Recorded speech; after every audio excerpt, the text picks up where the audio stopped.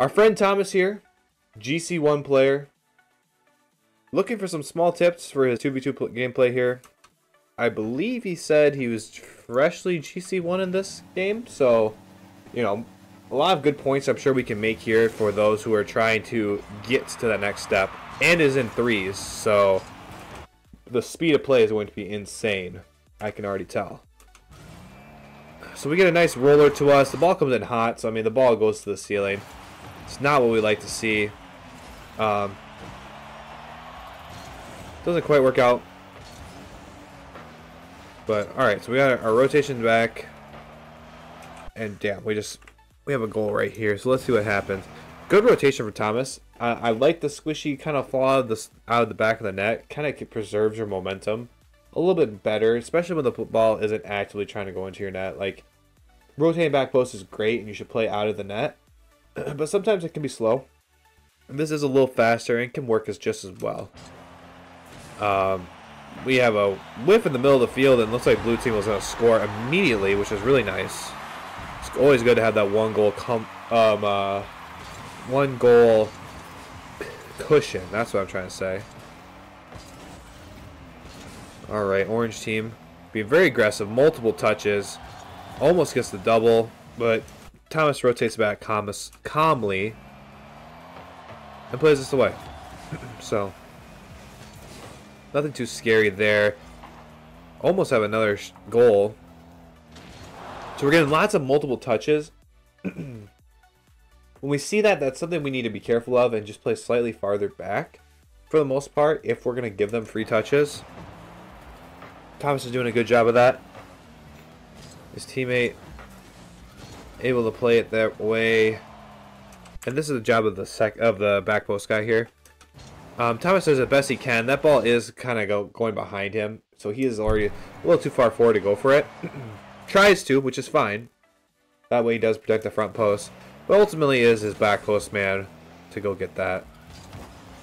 Trying to play it to his teammate. Just plays it a little too high. It makes it so his teammate actually can't go for it, which is unfortunate. Right, we're trying to rotate around. Trying to be middle of the field. Our teammate was just hanging around. Nothing came of it. And then we just play a shot trying to keep pressure, which is going well. We're keeping pressure really well right now. Good clear from the orange side. And then, yeah, notice how Thomas, when he hits this ball to the side here, so he does a great job killing time for his teammates. Ball comes to him. He's going to have to flip into this ball, but the way he does it, he rolls it. So he makes sure it rolls up the wall, so he has another chance to go for it. And not necessarily trying to hit the ball super hard so it bounces straight out like this, right? He rolls it up, which is great. What we don't want to see is we hit it off the wall like this and it bounces out. Now we're flying this way. We don't have the momentum to challenge this, right? And it just gives a nice pass to our opponents, which is not nice. We don't want that.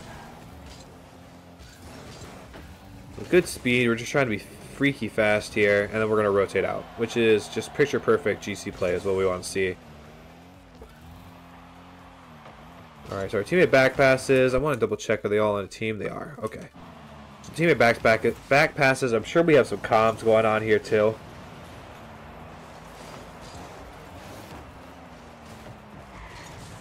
Good touch. Nice 50. Just very solid, and then he just gets out. Could be getting some more little boost pads. The padding on that was a little off, but overall, I mean, we got the boost we needed. We're back in the play. Ball goes middle. Very awkward. Thankfully, we were able to get the touch. I mean, I was worried about not being able to get a touch on this. I was thinking initially that he should. I'm like, oh, turn, and just put your nose on it. But you know, thankfully he noticed that the other guy was going and tried to get a 50 more. So, and then this the double to finish it off was beautiful. Give me replay analysis. No, I'm going to bed after this one. All right, let's see what's going on with this. We're going up the wall. It's tough, realistically, like with this play. I mean, as our teammate already is you know, as this ball is already kind of going up the middle here, this ball is going to come out really quickly. So going up the wall actually isn't the best play to like cut this off. You just gotta, you know, if in this case we probably want to be into the corner, that way we can go off the back wall and attack something like this, or, you know, go back up the side wall and attack, or in general just stay on the ground and just try to jump up and cut this off if we want to be really quick. So going up the sidewall, I mean, I think it just puts you out of position where this pass is effective. But you get back in time, so it doesn't matter. At the end of the day, it doesn't matter because you got back in time. So everybody got us back. We get another big 50, which is great. Missed the boost, which is unfortunate, but that's alright. Move vibe back. Play the ball to the side. Good touch. But nothing comes out of it after the fact. The touch was great, but you know, it just, you have such a heavy touch, and then you jump right away because you're assuming you're getting 50'd again. So that's just kind of where the play like fell apart. It's not like your dribble was bad. You just assumed the wrong thing and then had to make the best of it. So we get back in time though. Everything's good.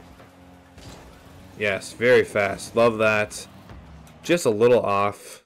This is like the next step. Like once we get to higher GC play, you know, this is GC1, but once we touch this higher GC play, we're putting this off the middle, the meaty part of the backboard, the middle of it, so that flip reset, or not flip reset, a double tap is possible, right? This one we just kind of get up to it and we play it wide. There really isn't anything you can do with it after that. So it is threes. We are trying to go fast, so sometimes that stuff falls to the wayside, which is fine. I mean, it is what it is. Alright. Getting this boost. We gave him a lot of time here because we did go for boost. We do have 12, so I get why we did it. But, you know, we gotta be ready for the ramifications. This is where talking would be really good. I'm sure you guys did, because you all didn't go, so that was nice. So we're just playing, we just gotta play like second or third man here. We're trying to play up, waiting for see if our teammate can get this through, but realistically, I mean, there's like 2 or 3 defenders now. It's very low that's gonna go through. I like that you backed off, but I think you're just a little too close because of all this, because you're trying for that pass. With that shot, you're just a little too close. You gotta make a last-second attempt at jumping for it, and then, you know, they just blast the ball off the back wall a bunch of times. Yeah, it's tough. Realistically, probably just staying back a little farther and trying to accept that third man role. Because, I mean, as we see our teammates, you know, yes, we're in the middle of the field, but, like, for this ball to get to the middle off this back wall, like, it's going to take a lot to get through everybody. And, like, as the farther we get upfield like this, the angle that we can go for, it narrows significantly. So, like, this ball kind of has to perfectly blast forward across the net like this, and then we could score it. So that's kind of what we're covering. Realistically, Lost Inca 36 just subscribed with Prime. Thanks, Lost. I really appreciate that, man. Realistically, though, this ball is probably going to go off this. If this ball goes off the back wall really hard and comes out, we're going to be going so fast forward that we're not going to be able to jump high enough to actually hit that into the net, I feel. So that's why maybe just staying slightly back and just waiting to see what happens probably is the better play. It is also threes, though, and I'll say this a lot with threes replays. We can take risks because we can afford to in threes. In this case, we kind of just get a little too far forward, low boost as well, and ends up in the goal. Also, as we're moving forward here, like, we have 84 boost, and by the time we actually push all the way forward, we have 37 too. So maybe our boost usage is a little inefficient there as well, because now we have 31 boost to go for this challenge. We're never going to get there in time, and, you know, we know the result. So It is unfortunate.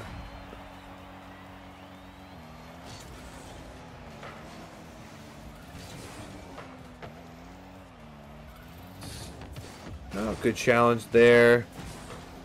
Low boost, so this is going to be a little tough. But you do a good job. You rotate around, get some nice boost pads.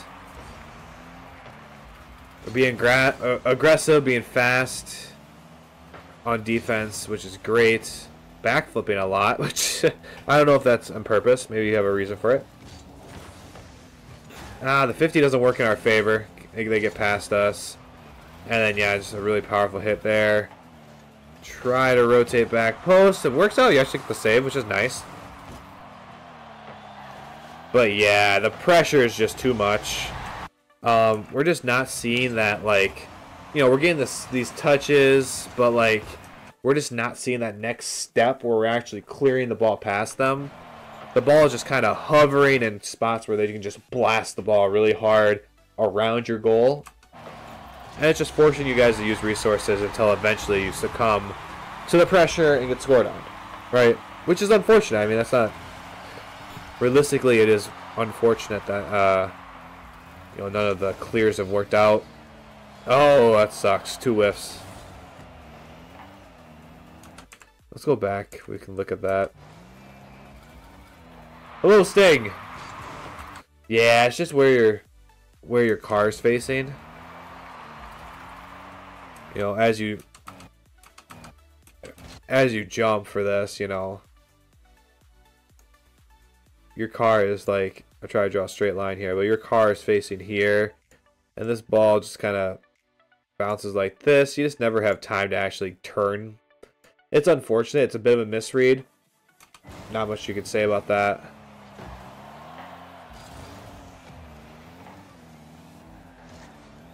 We're sitting deep in the net. I don't necessarily love deep in the net.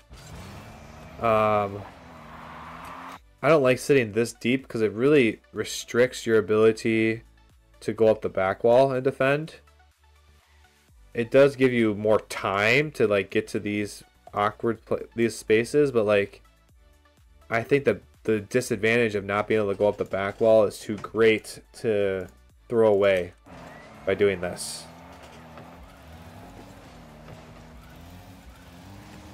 So, and then, yeah, we just don't have a... yes, just 1 sec. I'll explain after this replay how to do that. So, I mean, if we're looking at our teammates here... Well, that's not our teammate. You know, this is all tough. Our teammate goes... He's going for boost, not the ball. Let's watch this again. So he plays it to the side, tries to go for it. Trying to find boost. I mean, it's just tough. The ball, it just happens all so fast. And that's just what GC is. A lot of times these plays are going to happen really, really fast. And, like, what else can you do, realistically? I mean, it's the simplest, like, the smallest mistake of he hit this ball too hard off the corner and it bounced out where... Joe John was able to get a pretty solid 50. You know, that 50 could have been better for XN here. But yeah, the ball just bounced out, and it's the casualties of being in GC, right? Like, oh my gosh. That's what's going to happen.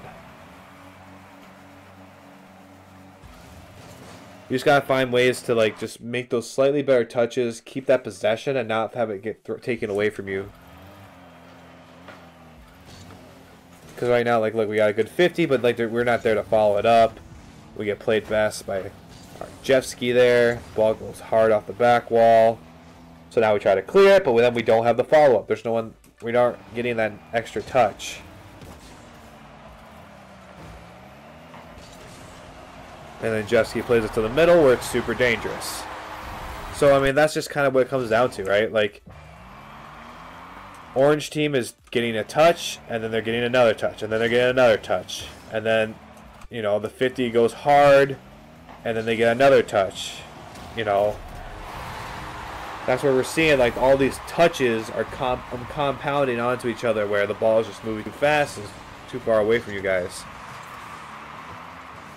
We want to see more of, like, just control from you guys. I mean, that double, that's nasty.